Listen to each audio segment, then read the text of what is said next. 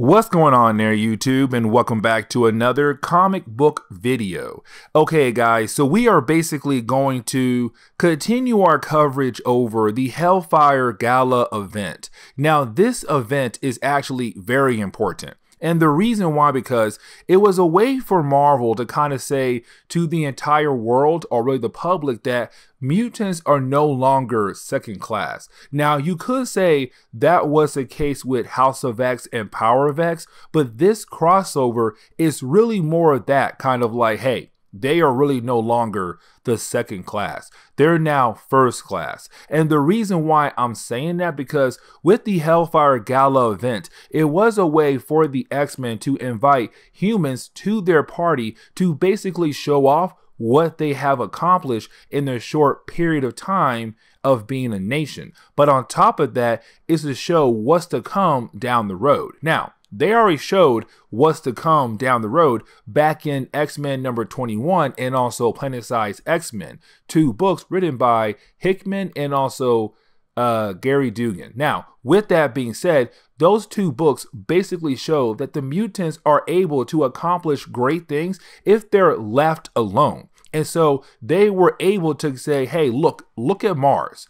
We were able to make Mars a place where humans and mutants can now live on if they want to in the near future. And that's to show mutants can do great things if humans let mutants work. Now, this crossover was also used as a way to kind of use all the different X-Men titles, but to also use those X-Men titles to basically show how this event is affecting different X-Men members. So like the X-Men, the X-Factor, X-Force, New Mutants. And by the way, this video is focusing on New Mutants. And so with that being said, you do have the New Mutants right now kind of arriving at this party.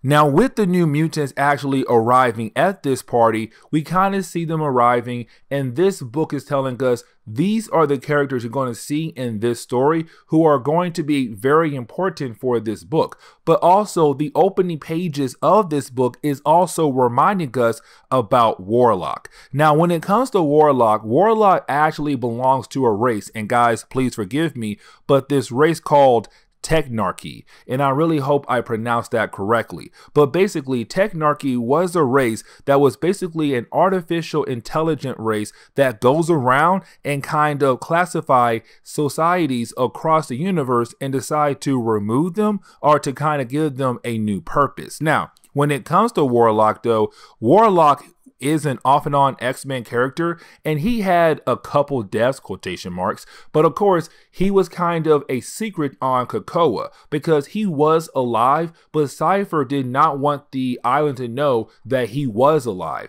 Now, after X of Swords, everybody found out that basically Warlock is once again alive, and so he's able to actually attend this party because he's been an off and on X-Men character for so many years. Now, this does lead into the next storyline, which is Danny Moonstar and Rain Sinclair having a conversation about what's going on with her son. Now, remember, up to this point in the New Mutant series, basically Rain Sinclair is trying to have the Five bring her son back to life. Now, remember, when it comes to the Five is basically 5 mutants who have the ability to bring someone back to life. Now, when I say that, it's not like them just, oh, here you are, you're alive again, and go to the world and have a great day. No, it's really more of like, we made you a clone body and we download your memories into this clone body, have a great day. And so with that being said, every single time somebody dies, a clone of you is made to replace you. And that is how basically the X-Men are coming back to life. Now, with that being said, Rain Sinclair wanted the Five to bring her son back to life. Here's the problem though, they can't. And the reason why, because Cerebro basically said that her son is not dead, or they're unable to figure out what actually is going on with her son. They can't declare her son dead or alive. Now, usually when it comes to an idea of finding out a mutant is dead and how did they die, basically X Factor jumps in. The problem is though, X Factor, which is kind of like a group of characters who do detective work, were unable to figure out what actually happened to her son. And so with that, they're kind of stuck in this limbo position where they have no idea if her son is alive or dead right now. And of course, if they can't find out if he is dead or alive, then the 5 is not allowed to basically make a new clone body of her son. Because the idea of making a clone, meaning that there can only be one person or one of you on Earth. But if you're not dead and they go ahead and make a clone of you, then there's 2 of you running around, and that is a huge problem. And so basically it is Rain Sinclair right now saying, I can't have my son back because they cannot declare if he's dead or alive.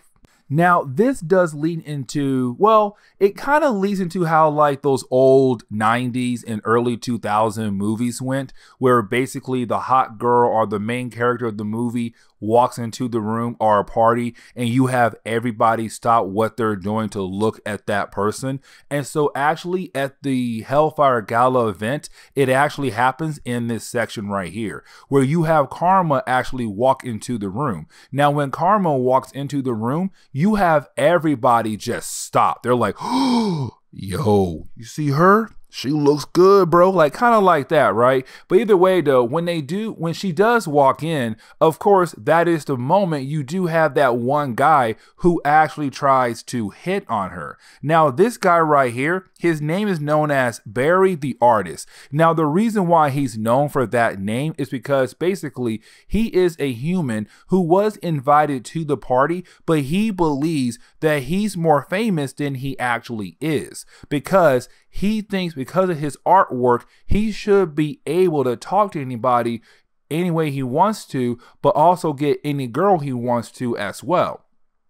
And so when he sees Karma, he's all like, oh, Karma, she seems very cute.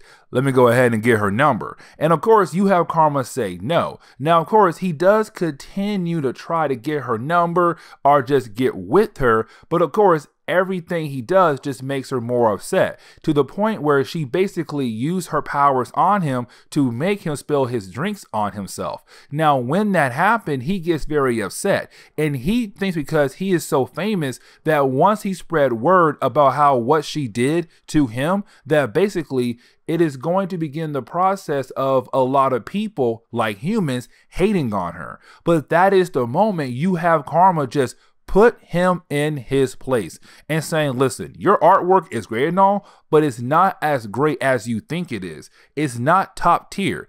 Matter of fact, it's probably mid-tier. So right now, the way you're talking, the way you're acting, it's annoying, it's pointless. So why in the world are you doing it for?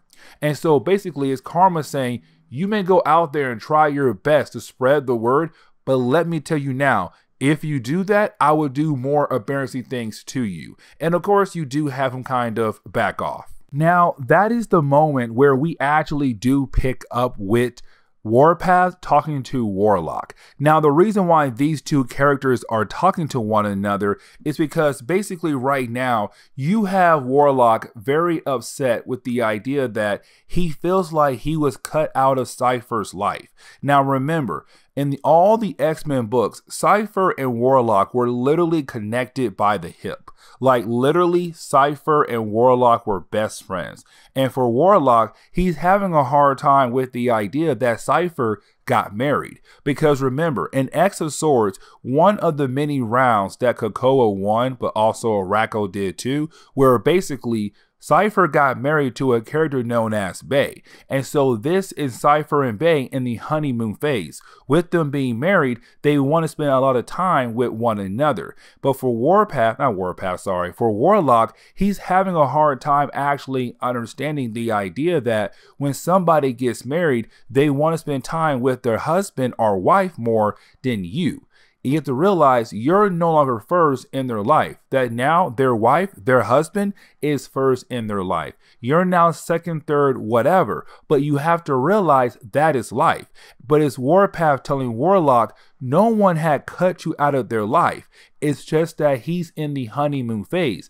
Give him time or actually talk to him about how you feel. But you have to realize how he feels as well. And of course, Warlock does that. Now, that is the moment where we actually do pick up with a character who's narrating. Now, this character who is narrating right now is kind of doing this while you have Warlock reconnecting with Cypher. And so while Warlock is doing that, you do have this character basically tell us that right now he feels like a hero in a way. And the reason why he feels like a hero is because a group of children who felt lost actually came to him because they felt lost. But when they came to him, he kind of remembered how he felt a long time ago when he was their age. He also felt lost. But of course, he said, when it comes to COPPA, it paints this picture where basically everyone should believe in the idea that basically everything is going to be okay. But that's not true. The world is not perfect. And matter of fact, in the short period of time being on the island, we had a lot of different incidents and more to come down the road. But of course, we continue to believe that this is going to be a perfect world. But in reality, it's not going to be a perfect world. Now, with all that being said, this person is saying that basically he was trying to get everyone ready. This group of kids, sorry, I had a hard time saying that, but getting these group of kids ready for the future, because these kids right now, they feel lost, but they still have to be ready for what's to come down the road, because what comes down the road could be big, it could be huge. And of course, they have to be ready. They have to be ruthless. Now, with all that being said, the person who is saying this is the Shadow King.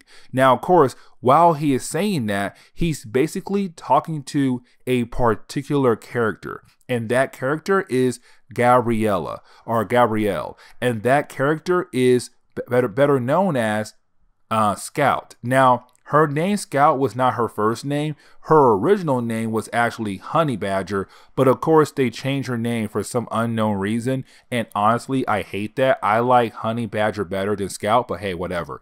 But either way though, he's talking to her because she has been trying to stop the Shadow King from basically controlling her friends. And so the person who was narrating was the Shadow King. But of course, it's him saying goodbye to her. Now, it's not him saying goodbye, you know, whatever, see you tomorrow, see you next week. It's him saying goodbye like, I'm going to kill you. And of course, while you have everybody looking for her, so like Wolverine, the girl Wolverine, Laura, and also Daken or Daken. You know, some folks pronounce that name differently. But while they're out there looking for her and nobody can find her, well, because he killed her and he left her body found by her friends. And so that is where the story actually ends, on that note right there, with the death of Scout, our Honey Badger. You know, I still say Honey Badger is a better name, but whatever. But either way, now she's dead because the Shadow King killed her off. And honestly, that's messed up. But either way, this is where we are going to end today's comic book video. So please leave me a like down below and subscribe. But guys, I'll see y'all next time. Later.